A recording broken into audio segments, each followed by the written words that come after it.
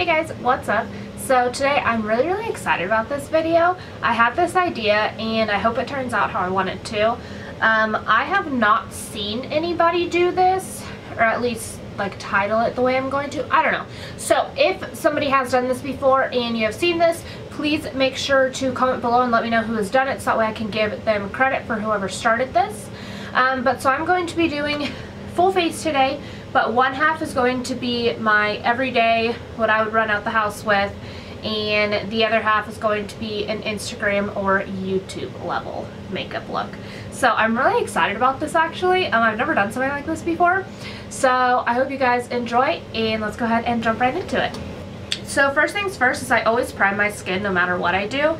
So the normal,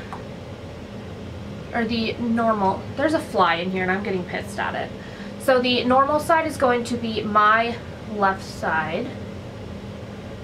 So on this side I'm just using the MAC Time Check lotion.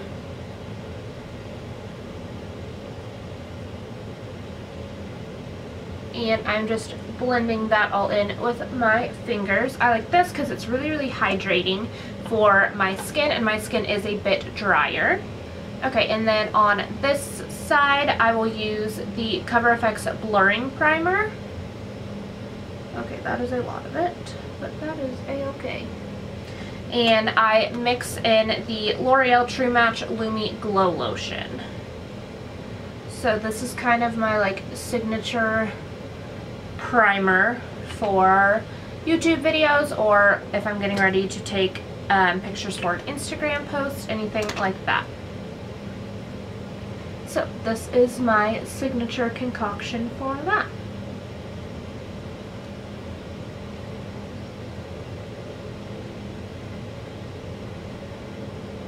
So my nose is definitely going to overlap a bit, but I'll do the best that I can to keep them as separate as possible. Okay, and then next up I would do brows. So for my everyday side, pop in some brow gel. This is, oh no, this is my, this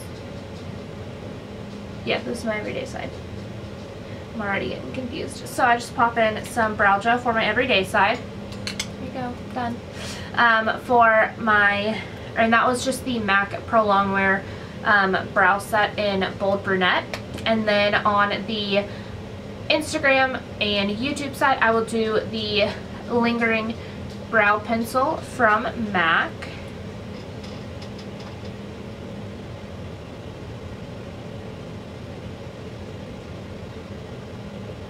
So I genuinely do not fill in my brows that much. My brows naturally are really full, so I don't typically need to fill them in too much, but that is what I would do. Okay, so next up I will take the MAC Painterly Paint Pot, and I will actually use this on both sides. I do this no matter what I'm doing, or if I'm putting on eyeshadow I should say.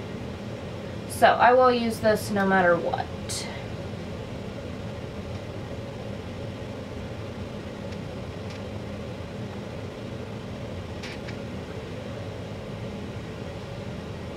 I do not wear shadow every day,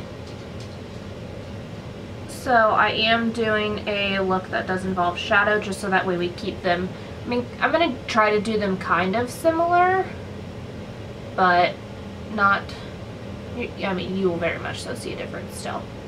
So I'm just applying that with my 242 brush from MAC. This is my favorite brush to apply this with. It gives me a nice even base all over, and I just really like it. Okay, I'm going to zoom you in a bit for the eyes. So there we go. So I'm going to just take a white shadow and set the brow bone. Again, I will do this no matter what. And I really like how the white mixes with the Painterly. So it creates almost just like the perfect like flesh toned color. Hello, Fallout.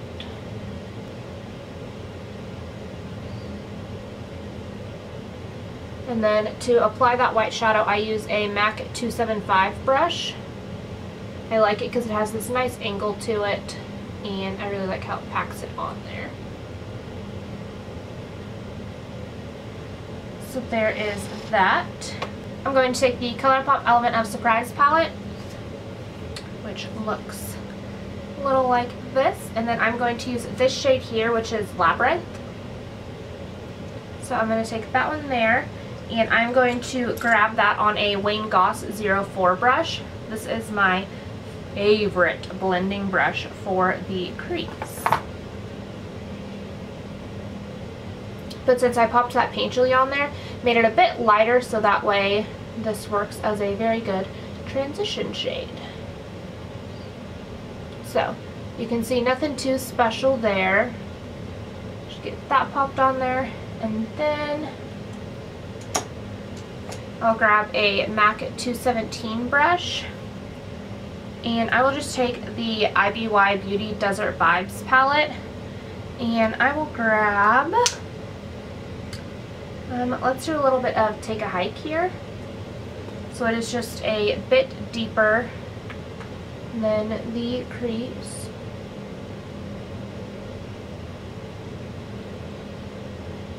So pop that on there and then just blend.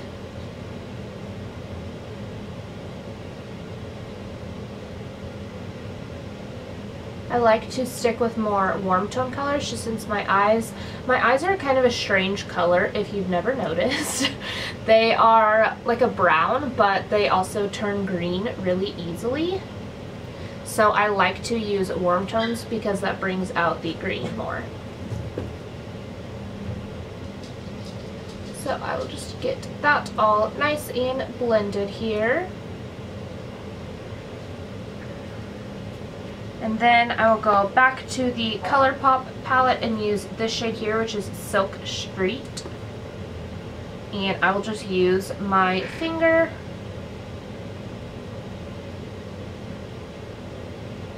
and rub that on there. And then just go back in with my 217 and blend. So make sure there are no harsh edges anywhere. And there you go. That is my more everyday look. It's really that simple. I will pop on some mascara real quick and then we will be back and do this. Okay, so I just used the MAC False Lash Maximizer and I apply that first, and then I go in with the Butter London Double Decker Lashes mascara and just apply a generous coat of mascara. So there's that eye complete. We'll move on to this eye now. So ironically, I'm going to start it the same way with this ColourPop shadow here.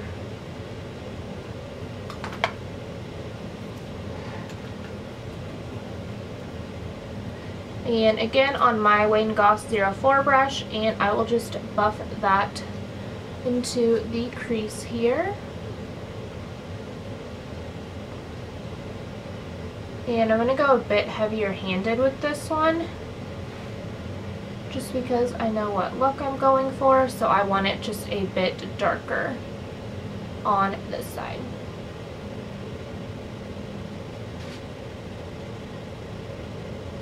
So next up I will go in with the Jeffree Star Blood Sugar palette here, and I'm going to go in with the shade Coma, which is this one right here. Is the deep purple shade. And this is on a MAC 217, and I just press that on to the outer corner here.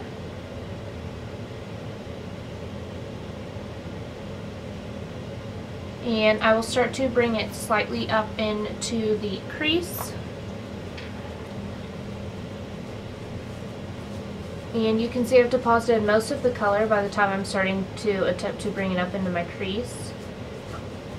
And run back and forth very gently right there just to help me blend it somewhat.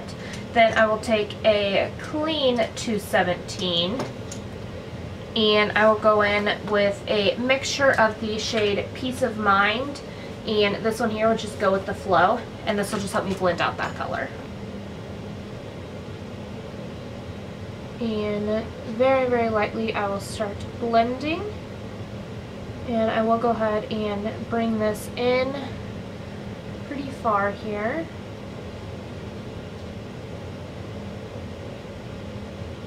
And then just with the lightest hand, I will start bringing things upwards and blending out.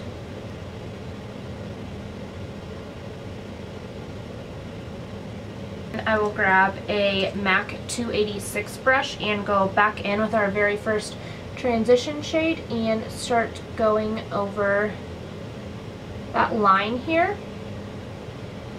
And this will just help me blend this out even further. So I use a mixture of circular motions and back and forth just to help me blend out that product as best as I can. And you can see we're getting a really nice blend with that. And another trick I like to do is I will take that original 275 brush that had our white on it and just run back over that brow bone and kind of wiggle back and forth if I need to. And you can see that that softened that line for us as well. Okay, so next up I will go in with my Life's a Drag palette and I will grab the color Shady, which is the black. And I will grab a MAC 221 brush, which is kind of like a baby 217. And I will get a bit of that on there, not too much. Make sure to tap off the excess. And I will start building that up here. I want this to be pretty dark out here.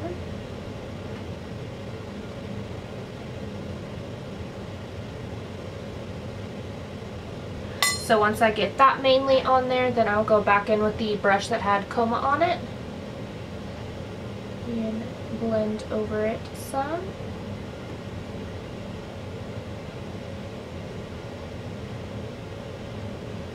And I mainly use back and forth motions for this one. Then I will go back in with our 286 and blend out the edges that we created. So this is kind of just an endless cycle of back and forth to create the best blend that you possibly can.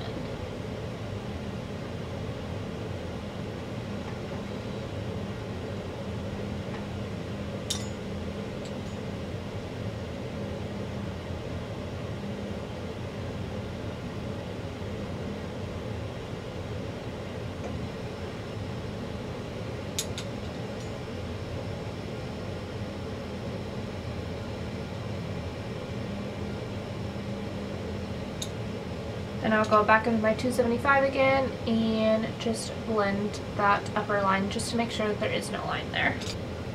Okay, and then I will grab the P. Louise base. This is in shade 1. And I will take that on the same MAC 242 brush and we will cut the crease.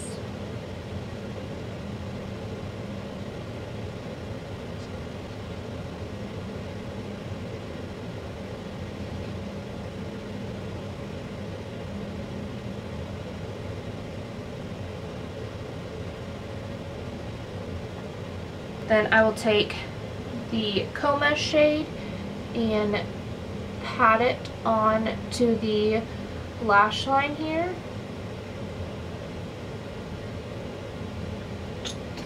And then Shady as well.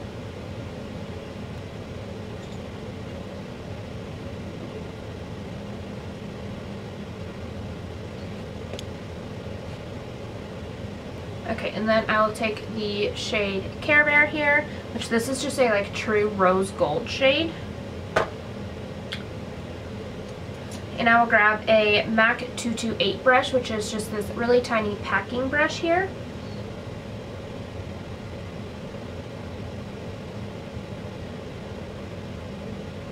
And then I will just start packing that color on.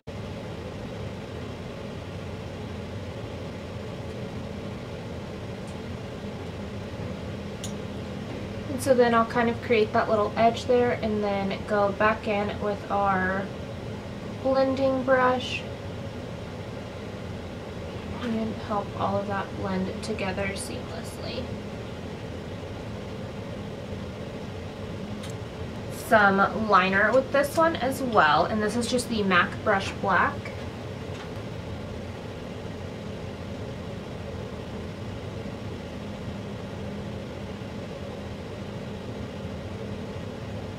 So I like to hold a mirror below me, like on my chin essentially, and I look straight down.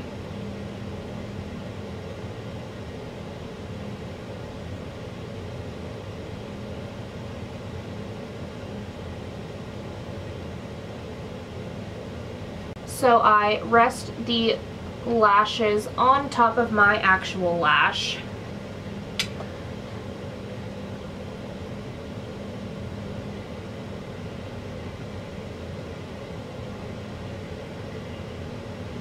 And then I place them in the center first.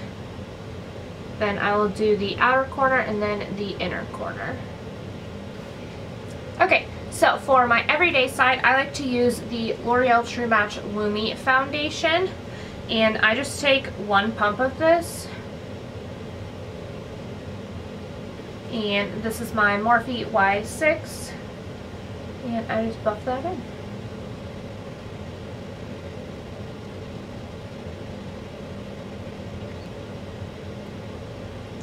So that just evens out my skin tone and kind of creates a base for concealer, powder, stuff like that. I don't like full coverage really, to be quite honest. I like just how this looks essentially. So that's all I do for my skin on that. Then for my Instagram side, I will take the Huda Beauty Faux Filter Foundation. This one is in the shade Latte, which is 300N. And then I will take one pump of this. I typically use one pump for my entire face if I am using this, so this is probably way too much, but kind of goes with the theme. And then again, just my Morphe Y6 brush. So you can already immediately see the difference.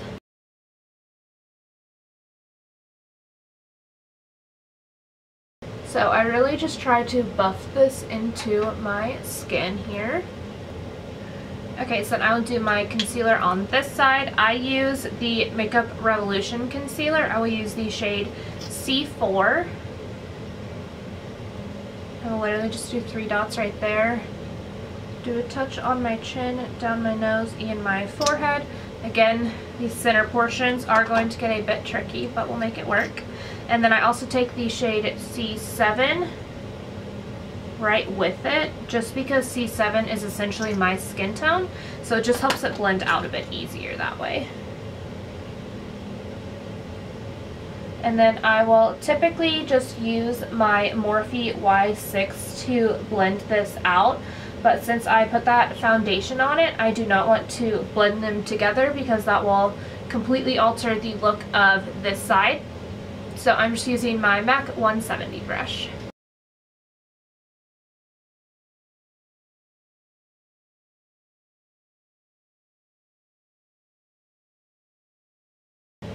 Okay, so there is that side. Then I'll take the Maybelline Fit Me Loose powder, and I just take a Real Techniques setting brush, and I just grab a little bit of this, not a lot by any means, and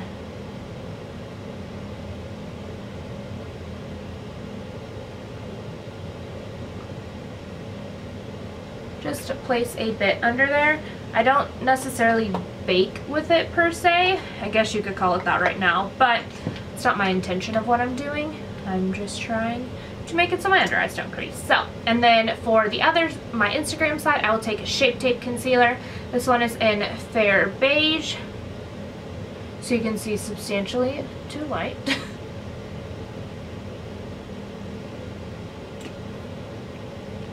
And then I will use that same technique though, and I will grab the light medium in Shape Tape because it is a bit closer to my actual skin tone. And I will just place that all with it. Again, this just helps it blend out a bit easier and makes it so it's not as harsh of a line.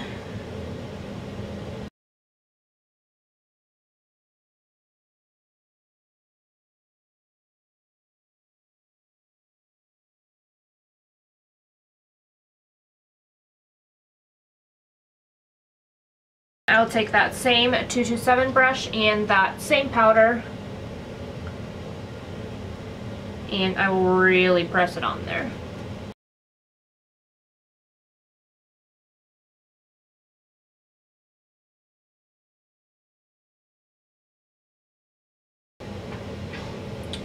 And then I will let that hang out for a while. So I'm going to go back to the other side and we will keep working on that side, and by the time I'm done with this side, then I'll have waited long enough on the other. So I will take that same Real Techniques brush that we put the powder on with and just dust it away. Just kind of buff it into the skin. So you can see it did highlight a bit on this side, but not too much. And I will go ahead and set my whole face. This is the Luxie 522 tapered highlight brush, but I use it for powder, so. This also gives a bit more color back into my skin. I am really tan right now, so that just kind of helps bring some color back in.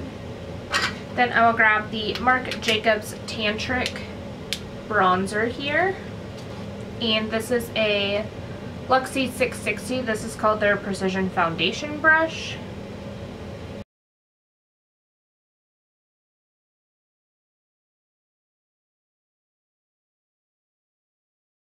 And then I will grab some blush. This is just the Anastasia Blush Trio. I'm going to use Nectarine here.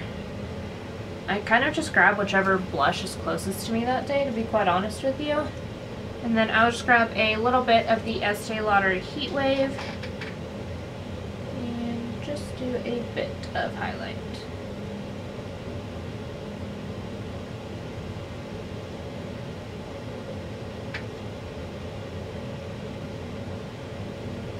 And then that side of my face is literally completely done. That is all I do. Okay, so now let's go back to this side. Let's dust off where we've been baking.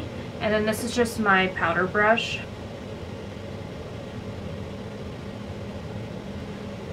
And then I will actually use the same powder on this side. Okay, so for bronzer on this side, I will take Dark Deepest Mineralized Skin Finish from MAC on that same brush.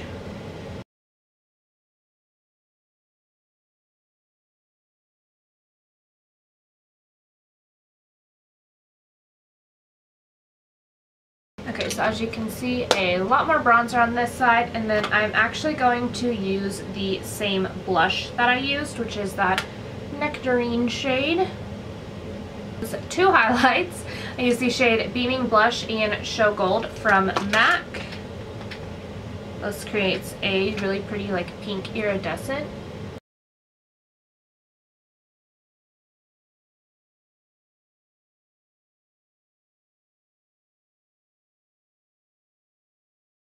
Okay, and now for lips, I will take that Whirl lip pencil.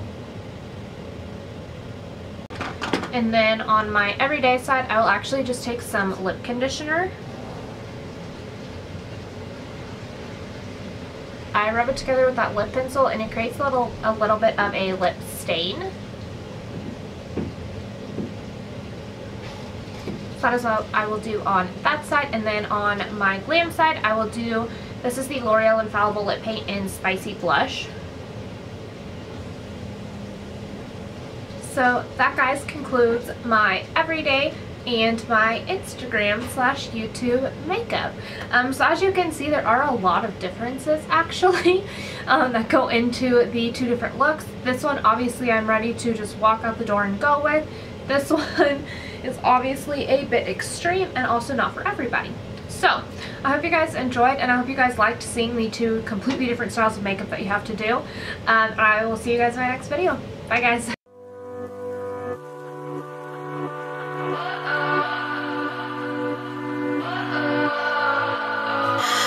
What does